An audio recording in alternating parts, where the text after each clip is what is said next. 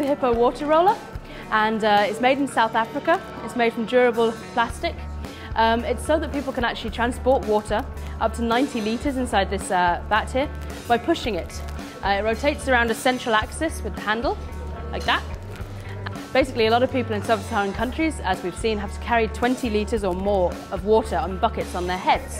And this can be really damaging to their axial skeletal structure, to their spine, to their muscles and their nerves as well, which can cause damage by the age of 17. So the idea here is that instead of carrying 20 litres on their head, last them a day, they can carry 90 litres inside one of these and it'll last them 3 days. Maybe they can feed their crops, feed their animals, bathe in it. It's got an airtight seal in it, which basically allows the water to be kept fresh rather than going stagnant.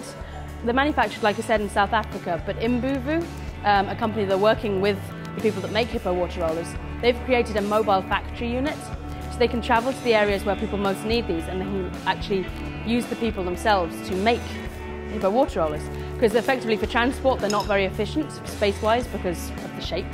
So if you can actually just take the raw materials down to the place where they're most needed and actually use those people to make the product they need, obviously you're saving on transport and energy costs there as well.